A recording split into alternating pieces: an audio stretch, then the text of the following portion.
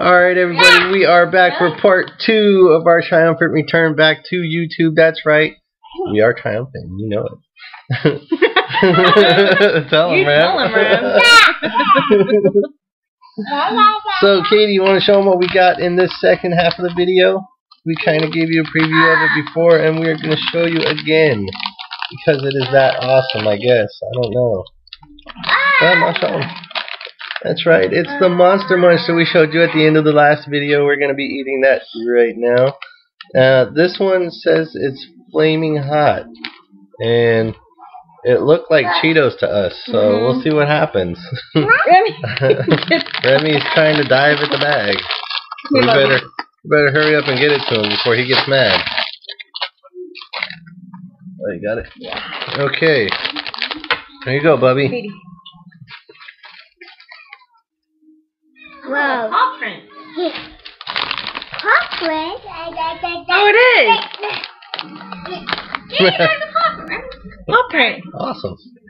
So, these don't smell spicy, but they look like a paw print. So there you go. It's just like the Monster's paw print, I guess.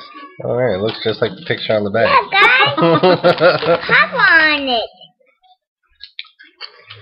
So look at paw print. Oh.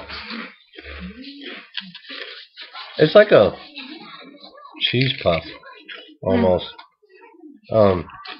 Not as puffy, but it's close.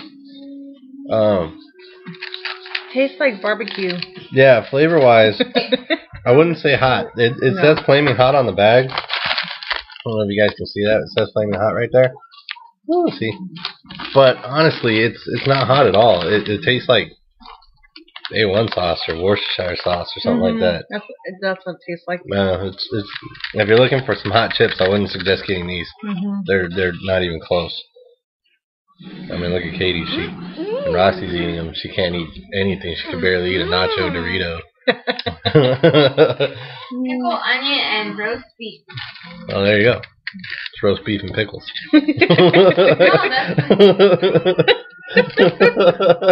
That's a fun fact for you. No, it's just that it's one of the flavors for the Monsters. Oh. I thought you were reading the ingredients. I was like, wow, that's some crazy ingredients. So there you go. There's the Monster Munch. It's not bad. It's good. I like the flavor, but it's by Walker's, aka Lay's for you in the States. It's good, but it's not flaming hot. So there you go. If you want what are you doing? They're characters. Oh, they're characters? Yeah. And there's no flavor. Monsters. Get this one, Bubby. Okay, now this one I know everybody's had. Okay, I'm not dumb. I know they sell Diet Coke in the States, and that's where it's all popular and all that good stuff. But there's a difference between this Diet Coke and the Diet Coke in the States. And the difference is this one's actually made in the UK. So we're going to try it out and see if it tastes any different than the ones in the States. We have no idea because we're not really big Diet Coke fans. But there is somebody who is, which is my mom, and today is her birthday. And I know she doesn't want me saying it, but she is getting older. And no, Mom, you're awesome. Happy birthday to you. We love you very much. And there's some Diet Coke. We were going to do Cheetos too, but then we thought, no, everybody's had Cheetos and Diet Coke, so we picked the Monster Munch. We do have one more thing. That's my mom's favorite that we're going to be trying in a little bit, and you'll see that. But for now, let's try this Diet Coke and see if Britain's Diet Coke flavor is different than the States' Diet Coke flavor. I guess just take a sip, huh? Apparently Remy thought it'd be a good idea to throw hot wings in our cups. Go ahead, Bubbies. Actually, it does taste different. Does it? I like it. It's pretty good. Is that good, Bob? Apparently thinks she likes it too. Sorry, half the video was Katie drinking.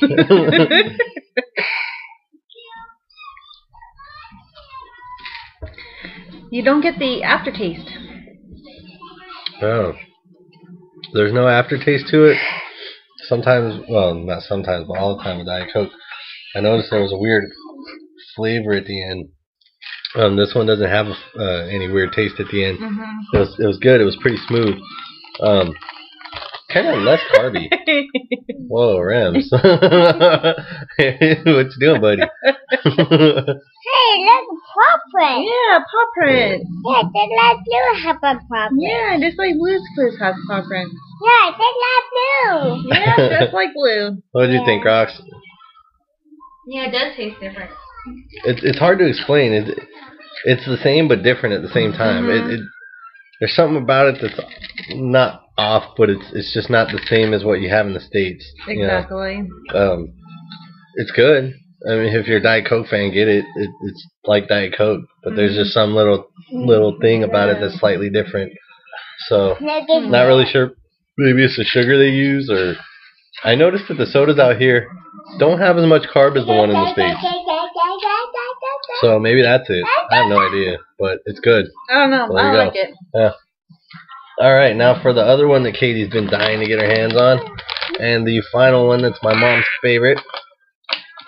I'm not sure if they have this in the States, but we found it out here and we just had to try it because it sounds awesome. And whenever you find awesome stuff, you got to try it, and that is Kikkoman's Teriyaki Beef Jerky by Duke's.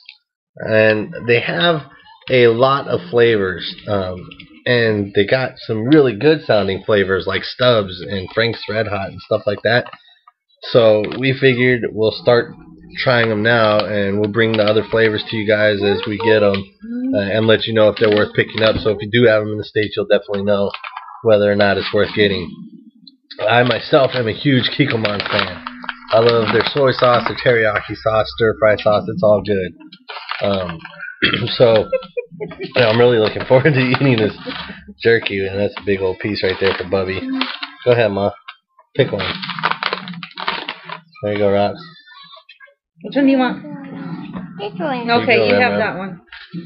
He's still working on the chutney. Alright, let's see. So, here's the way it looks, just like your average beef jerky. Oh, it smells so good. Ooh, it's really tender. Super tender.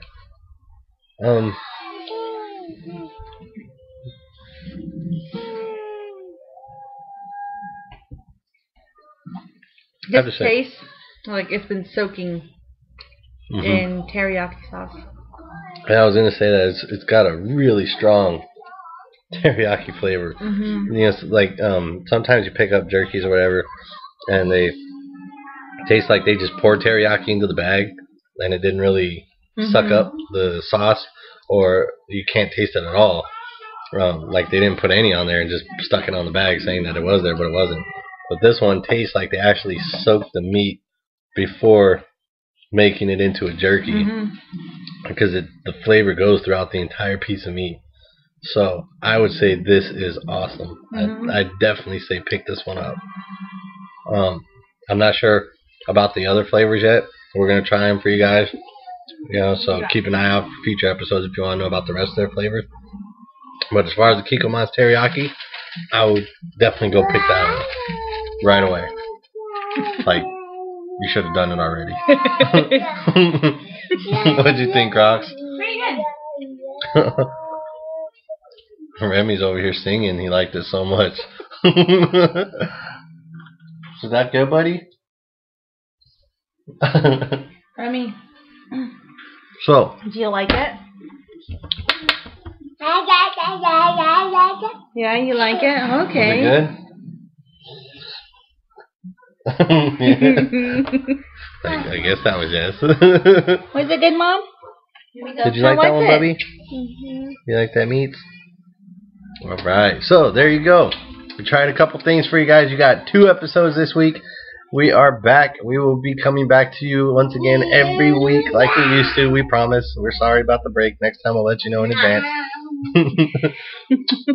We got a lot of messages asking us why we didn't post videos. We apologize. So, anyways, everybody, you guys all stay happy. You know, do whatever you got to do to get yourself happy. Drink some chocolate. Go outside. Look at the sun. Not with your eyes. take a picture of it or something and then look at it. Anyways, you all take care. Remember to keep playing with your food, and we will see you soon.